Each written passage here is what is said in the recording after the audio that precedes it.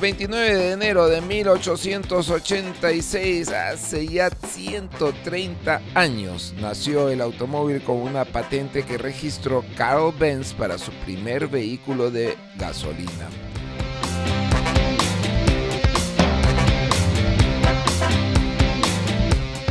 El ingeniero alemán dio de alta su vehículo de 3 ruedas con el nombre y el número DRP 37435 en la Oficina Imperial de Patentes de Berlín.